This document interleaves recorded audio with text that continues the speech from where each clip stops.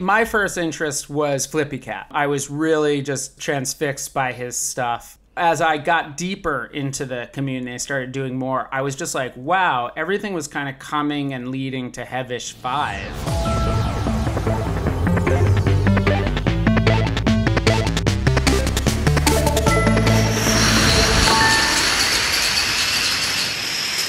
What's up, Domino community? I am very excited to be doing a podcast episode with the director of Lily Topples The World, Jeremy Workman. He's been filming me for the past 3 years and putting together such an incredible documentary. I'm so excited for y'all to see it. And we're just going to have a conversation about the film, talk about it, and get a little more behind the scenes perspective from the director's point of view. So without further ado, here is Jeremy. Hey everyone. Thanks for having me on. Is this my debut on your channel?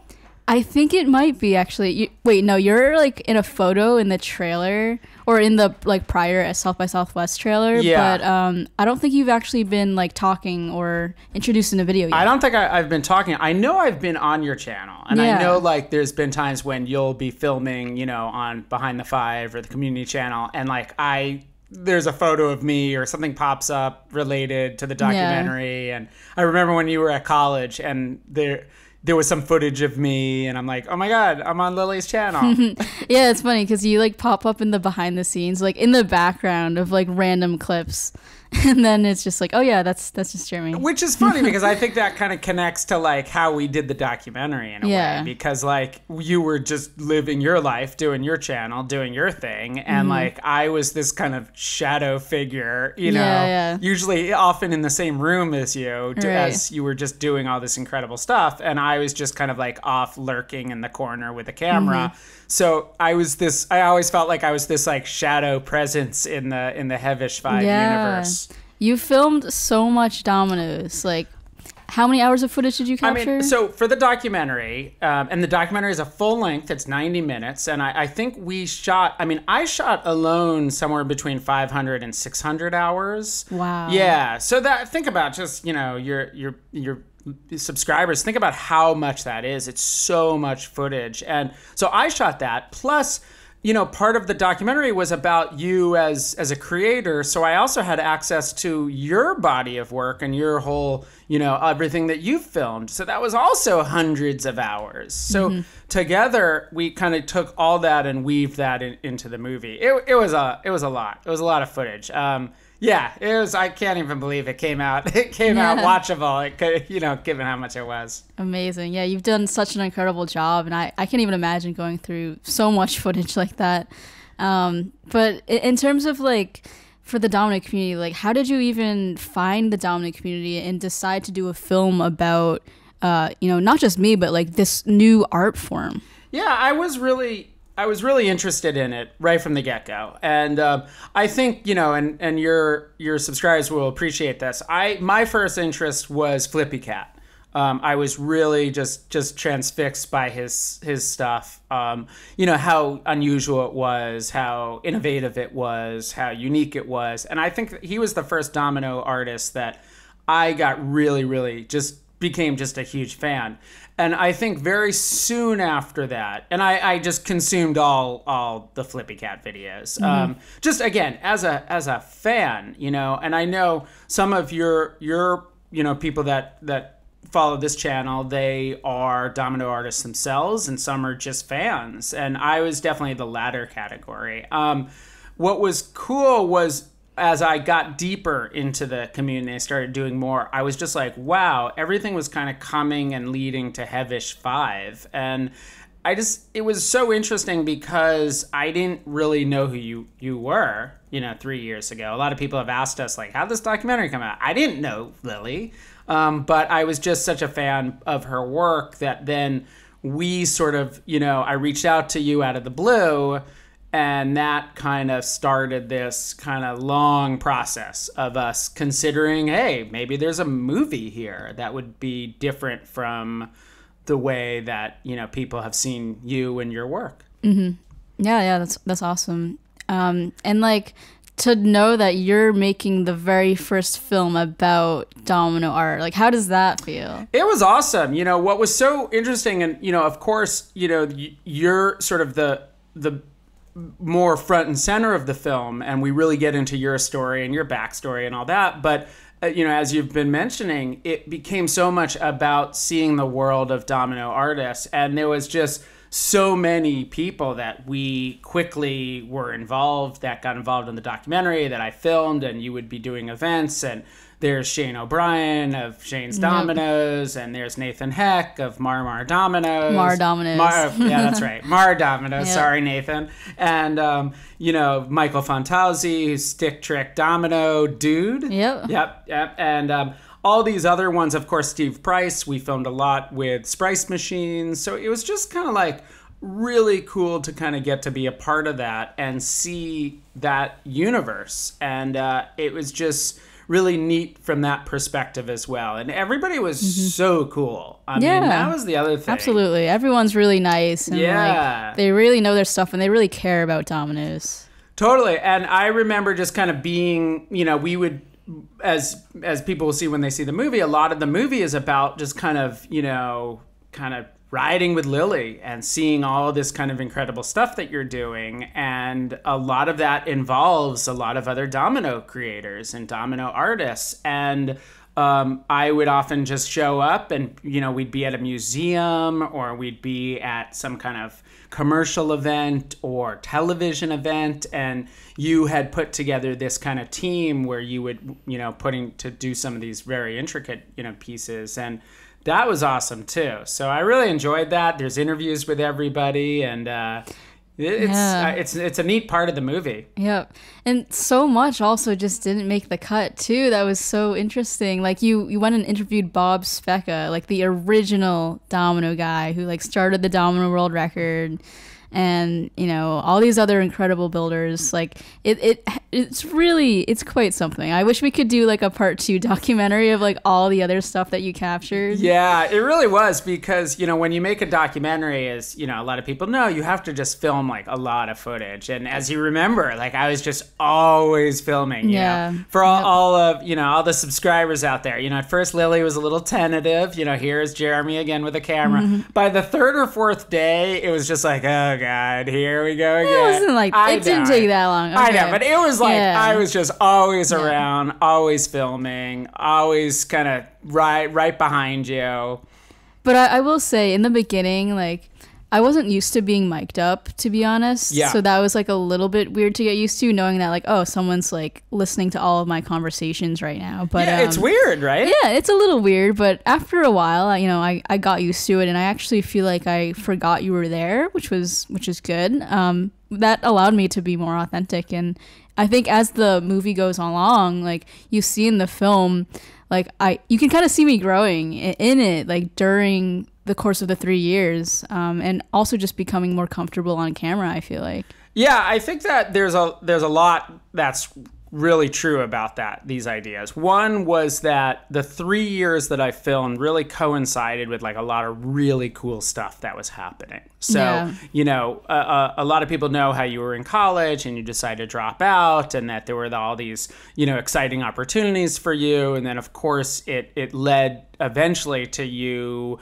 having H5 Domino, Domino Creations, and that being like a thing now where you have this product line.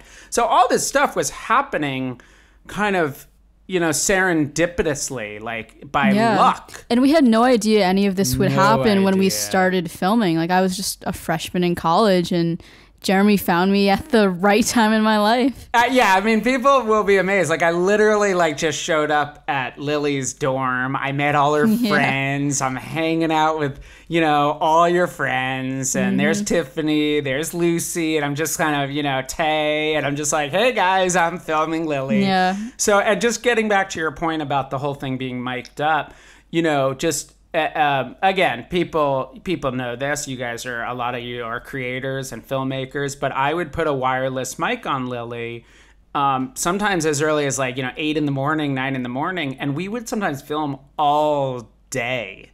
And that wireless mic would just be recording and recording and recording all day. And yeah, it's weird. It's, I could imagine. I've never had to do that. Yeah. I've only done that with subjects of movies I've done, and it's weird.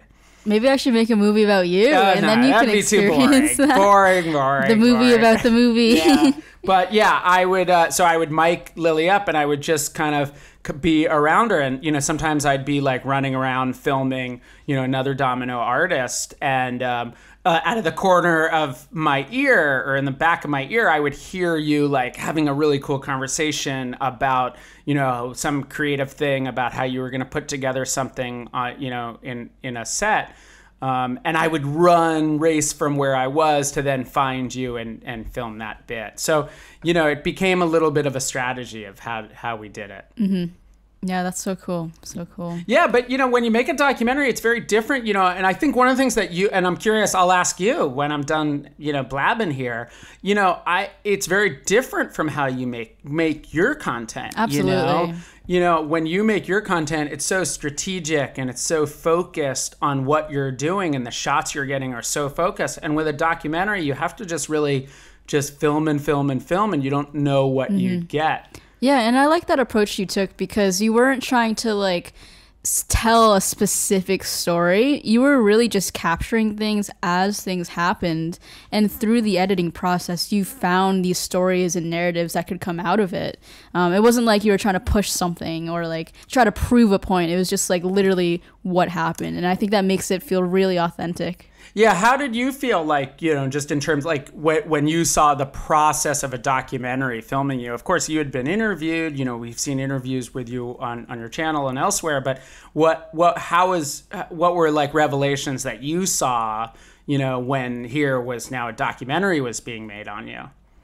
Ooh, what do you mean by revelation? Like things that you're like, oh wow, this is being, this is how you would do that. I didn't think this is how, we did you film this way, or yeah, I think I was just surprised by the amount of footage you took. Like everything, like even if it was mundane, like eating a sandwich with a friend, like you would just film that. Yes. Or like me going downstairs to do laundry. Like just really random right things. I remember the low point of that was when you took out the trash. Remember when I filmed you taking out the trash? Yeah. And I'm like, I'll get this, I'll film this. Yeah, for and again, for everybody who's like assuming this is going to be the world's most boring movie they've ever imagined, this is all didn't make the movie. It's cutting room floor, but I filmed Lily making eggs, I remember. I filmed you doing the laundry. Did I film you brushing your teeth? I think you did, actually, yeah. That would be actually a really funny blooper reel or something. Totally. I feel like our subscribers would like They'd be like, what is going on? And then there was one moment where you take out the trash. And I remember thinking to myself, wow, I'm filming Lily taking out the trash. Now, it sounds insane. Like, why would you do that? But there's actually a little bit of like a method to the madness. And part of that is kind of, I think, what you touched on a minute or two ago, which is like part of my strategy is to make you get bored by the whole process of being in a documentary. It's just, you're used to it, and it's just really casual, and everything's casual, so that by filming so much of you, it really just lowers your guard. You're not thinking about performing for my camera. You're not thinking about, I need to do something for a documentary. It's just you're in your natural space, and whatever happens, happens, and that was very much the approach. Yep. Yeah, I like that, and I like the one person camera crew, really, like, or one or two, Yeah, it was very low key. Yeah, so that's another thing that's a little bit of an approach that I do, which again, some of your viewers here might be curious, like, how do you do a documentary? Do you have a big crew? Do you bring on people? Is it super complicated? And my answer to all this is no. It is simple. It is not complicated, and you just do it very informally and casually. And I think maybe that surprised you a little bit, that it was just me with a camera and you with a mic, and there was no sound person, there was no extra crew. It was just me. Yeah, it was kind of even a joke, like, oh, are we even making a documentary? Like, what is this? it's not even gonna make the cut, right? You're gonna cut out 95% of it anyway, right? Yeah, and you know, that's another way that it's a little bit of like a strategy. How do you get good stuff? How do we get good stuff of Lily when, you know, she is in some ways you're a public figure, in some ways you have this YouTube channel, you put your life on the YouTube channel. Right. How do we find these moments of you that are different and really differentiate you to people who watch your channel, and that they're going to see something new and different. Yeah. And it was just sometimes me following you with a camera, and it's just the two of us. I remember a lot of really cool scenes of it that we have in the movie where you're in New York. And a lot of that is just me following you. You're in a museum, it's me, and you know, you're walking around, you're getting pizza, and I'm just like right. So is hanging out, yeah, you know, right in the background. And nobody really knows that we're making a documentary. It's not a big thing. You're not, you know, like on display. You're just doing your thing, and that's what I think made it feel really natural and authentic. Yeah, that's really cool. And I love how in the film it's not just about Domino's. It like, as you've described it, it's sort of a coming of age story, and that's something that you didn't really see would happen as you were kind of putting it together, right? Right, and I think that's something that'll be, you know, exciting for people to see it. Even people who know your work and know, you know, love Domino's and are part of the Domino community and love being a part of that. I think what's going to be striking is how this movie is also, as you just said, you know, it's a coming of age movie, meaning you're watching you come into your own in a little bit, you know? Becoming an adult, being independent, just kind of finding your voice, finding your confidence. I mean, again, I don't want to claim like I started when you were, you know, when you were not. Well, basically, I started filming and you already had 1.5 million subscribers, you know, so it wasn't like I came in and you were just starting Domino's. But I think that there was this feeling with you where you were this freshman in college and you were sort of unsure about your next steps as both a artist, as a YouTuber, as a professional, and even as a, you know, a young woman, like where you're going to go in the world, where you're going to go in life. And I think that's watching that over the course of making the movie, I think was really interesting. Yeah. And even now looking back, watching the documentary, I'm like, wow, was that how I'm like I feel like I've still changed a bit and like have grown since it's been filmed. I mean, that's what happens with subjects in documentaries. They watch and they're like, wait a second, this was 2 years ago, 3 years ago. But you have to remember that a documentary is about a snapshot in time, and we're watching this character over a course of 3 years. So it, you know, for the story that we're telling, that first year when you were in college is really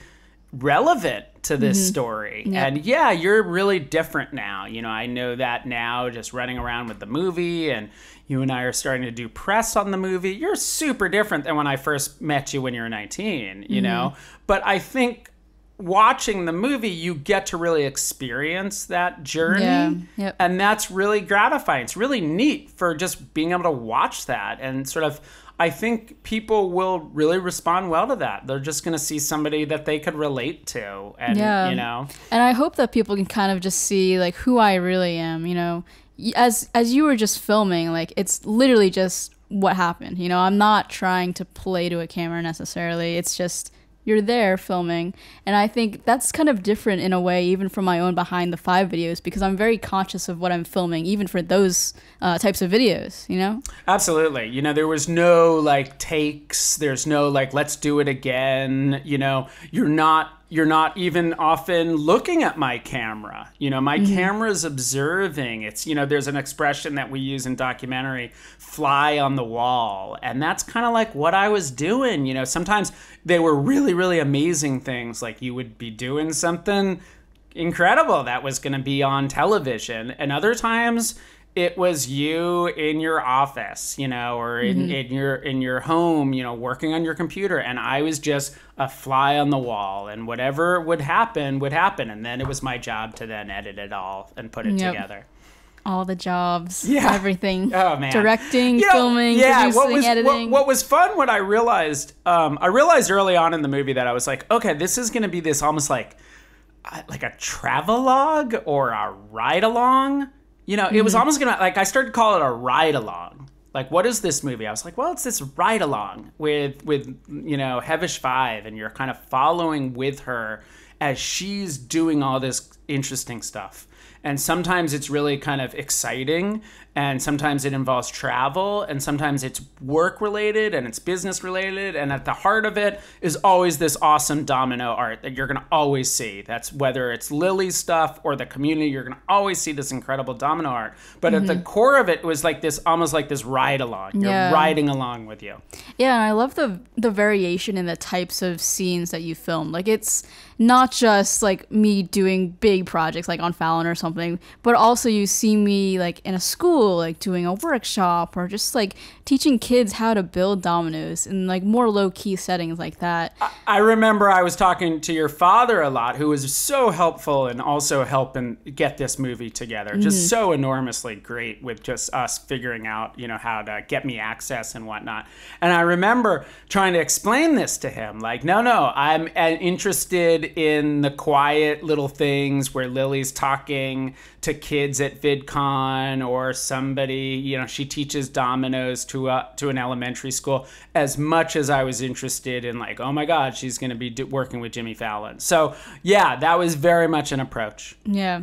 That's great. It's not just showing like the more glamorous sides, or not even like glamorous, but like all of the sides of dominoes that it can reach people, you know? Yeah, I think the community, you know, the domino community, they you know, they're one of the reasons why they've embraced you so much, and why people have you found fans, and they're, you know, people are inspired by you, is because of that. It's not because, oh, look, I'm on television. It's because you're kind of, you know, you represent someone that I think is relevant and relatable to anyone. And that was something that was really important for us to capture as well.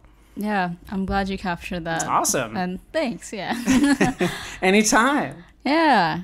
Well, is there anything else you want to share or ask me? Or? Yeah, I mean, what's your favorite scene without giving away too much? What do you like? You're like, oh my God, why is that? You know, I hate that. I wish that wasn't in there. Yeah. Of course, I'm not going to cut it out necessarily, but, you know. I think, so I don't know, is this a spoiler or not? Maybe not. But, like, you guys know from the trailer and all, it, like, goes into the story of my adoption, and then at the end of the movie, it, like, has like a culmination of like what I've done and how I've like grown and like changed as a person. And I think you did a really great job in the editing, showing, you know, where it was before and where things are now. And it just like ends in a very beautiful way. And like you see people together, and you see like what I've always been looking for is like there, you know. And I think the first time I even watched the documentary, I definitely started tearing up watching the ending sequence and like the credits rolling. It's just, I love it. It's beautiful. Awesome. Thanks. Yeah, that, you know, it is kind of interesting. I think you touched this at the beginning, that I didn't want to over-explain in the documentary. I didn't want people, you know, people have all seen documentaries. You've seen them on TV. You've seen them in school when you've had to sit in class on a rainy day and they play a documentary, you know, and there's usually people like explaining things in chairs. And I tried to do as little of that as possible. I wanted... You don't need words when you can just show it. Exactly. So that was always an approach. Like, let's see this. Let's watch it. Let's let the audience sort of follow Lily's journey. Let's let them see this community come together, and they'll feel it, you know, as opposed to being told about it. And that's always something I'm trying to do, is create a sense of feeling. So yeah. Thanks. You did an incredible job with that. Yeah. It tells a story in a way that it lets the viewer kind of decide, and I don't know how to describe it. It's like, it's not like a typical documentary, right? It's not boring at all. And maybe I'm biased because it's like about my life, but like, it's a fun documentary. Yeah. And I think it's great for the family. It's great for kids, any age, like adults we've gotten lots of comments from people who are like even 70 plus, all ages. Yeah. That was something that's been so exciting to see since we've kind of started to premiere the film at film festivals. It's doing great, and it gets all these it gets a lot of love. And Yep. it gets a lot of love from a lot of different kinds of people. And Yep. some people who have, many people, by the way, who are like, I had no idea about Domino's on YouTube. I just loved this. I loved this world. I love seeing this. And I think that's been really cool, seeing just how people are just attracted to a human story. It doesn't have to be about Domino's. It's just about a person that you kind of start cheering for as it goes. Yeah, it's been so cool to read the reviews. There's a lot of them. I can't yeah. even still process I know. that this is happening, that we have a documentary. But, yeah, and more people are going to see it, and I hope people discover it. I hope people, it finds new fans for Domino artists and Domino, the whole Domino community. I hope it finds a lot of real, new Domino builders, and just people who, even if they're not interested in Domino's, if the movie kind of helps them, inspires them to follow whatever weird, quirky thing they're into. It doesn't even need to be Domino's, as long as you're doing something that you enjoy and it really brings you happiness, then just keep doing it, right? Yeah, and yeah. I hope the film kind of conveys that message and shows if you really believe in what you're doing, it's fine to keep doing it. It doesn't matter what other people think. I think it really does, and I think there's some great stuff that you say also that really sort of underscores that, or really,